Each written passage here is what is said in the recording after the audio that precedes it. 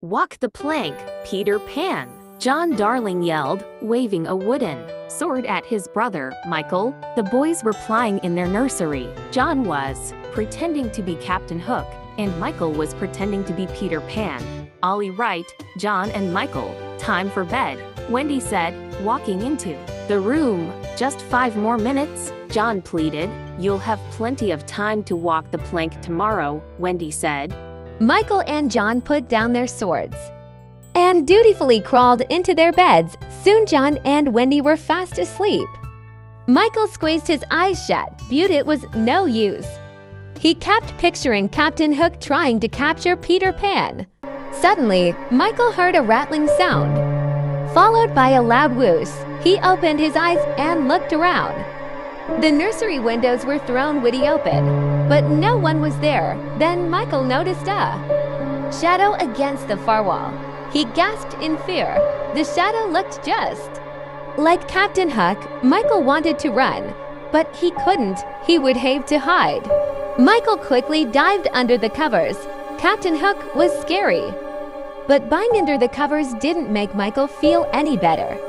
He needed to know if Pepper was in the nursery. Slowly, he lifted the bottom edge of his blanket and peeked out.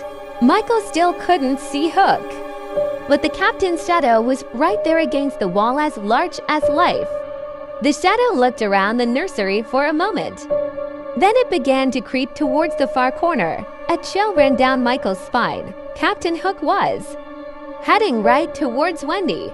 Michael knew he had to protect his sister. As he glanced around the nursery, his eyes fell on his wooden sword. Michael reached down and grabbed it just as the shadow got to Wendy. He threw off his covers and leapt towards it. The shadow stumbled backward. Michael lunged at it again, but it swiped at him with its hook. Michael dived under his bed. The shadow reached for him, but he darted away just in time. The shadow jumped onto the bed. Michael gulped, waiting for the hook to swipe at him again. He wondered why he was saying only Captain Hook should out. Where was Hook hiding? Michael knew he had to do something.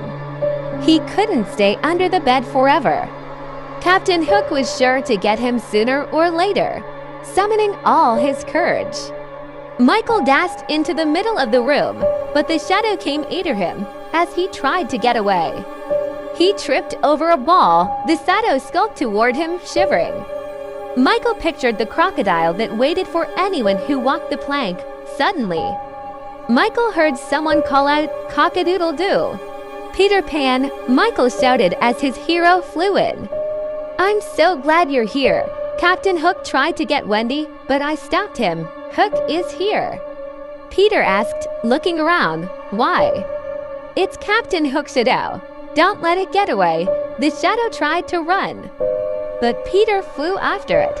"It's only a shadow," Michael asked that suddenly. He wasn't so scared. He leapt up from the floor and ran after it, too. "Grab it from the other side," Peter called. Michael ran towards the shadow from their right as Peter flew at it from the left. The shadow was trapped in a flash. Michael reached out and caught it.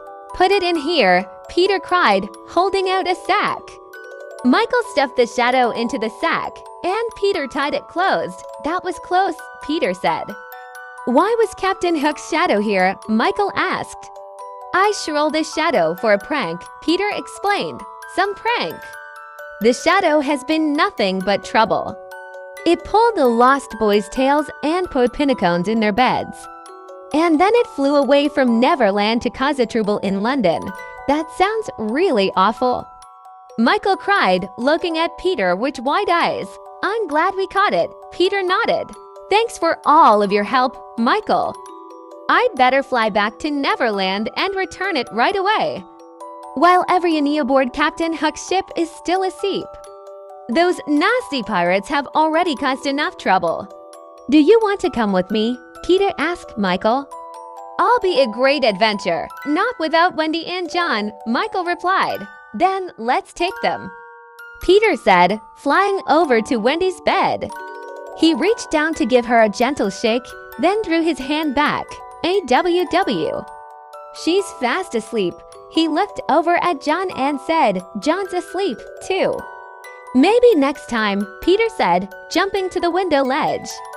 Goodbye, Michael. Tell Wendy and John that I said hello, he called. Then he flew out into the night. I will, Michael promised. He waved goodnight and then went back to bed. Smiling, he was glad to have had another adventure with Peter. Thanks for watching.